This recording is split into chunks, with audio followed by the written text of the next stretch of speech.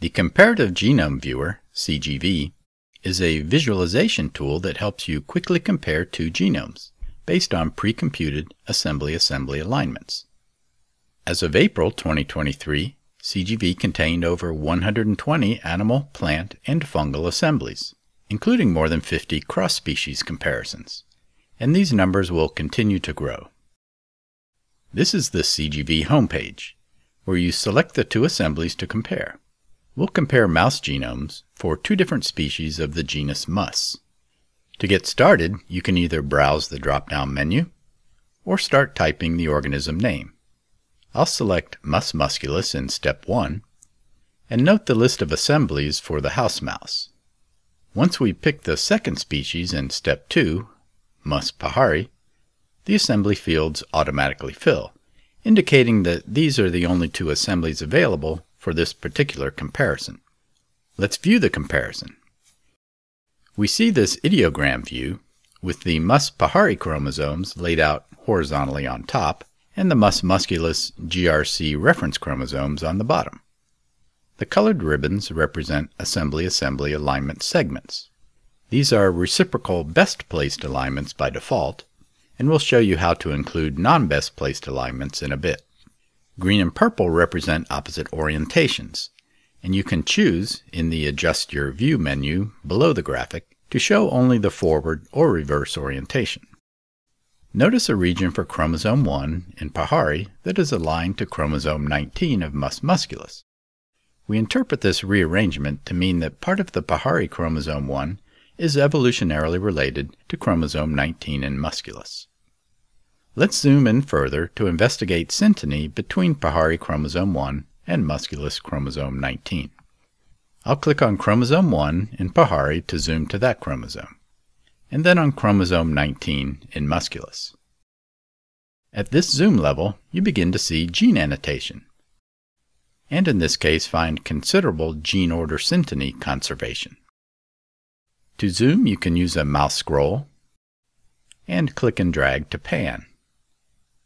You can also select a location on the ruler to zoom. I'll zoom in using the musculus ruler to about 31 to 36 megabases.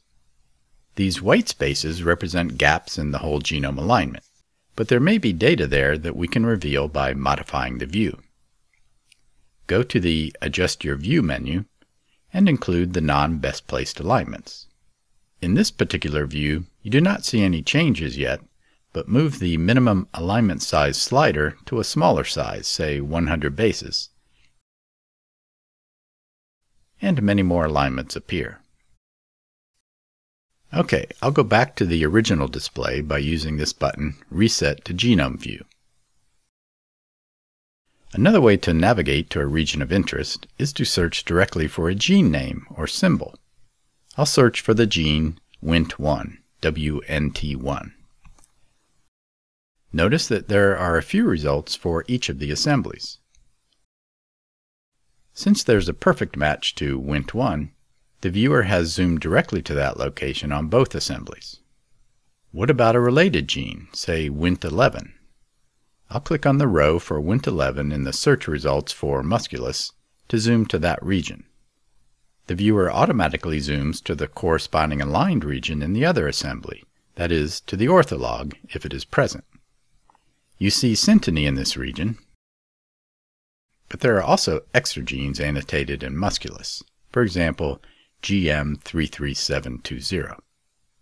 When you click on an alignment segment, you get an information panel, including details about the alignment and links to the Genome Data Viewer, where you can explore different data types in separate tracks.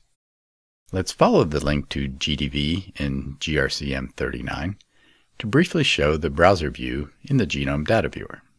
This blue shading represents the region covered by the alignment. Down in the Genes track, you can investigate evidence for extra annotated genes. Many other tracks are available, including an assembly alignment track. This is showing the same alignment data that we were viewing in CGV. And you can zoom in to the sequence level to see differences, the red shaded bases. Other tracks include variation data from EBI. And you can add more tracks or your own data with the Tracks and User Data options. I'll go back to the Comparative Genome Viewer to point out some navigation and view options that I skipped over earlier. A right-click in the Aligned region gives you several options, including the ability to download aligned FASTA for that segment, and you can create an SVG image file here, or with the Download Image button just below the viewer. Finally, to download the full alignment data, for example in GFF3 format, use the Download Data button. We would love to have your feedback, so please use the Feedback button at the bottom right of the CGV homepage, where you can also request that we add an assembly comparison.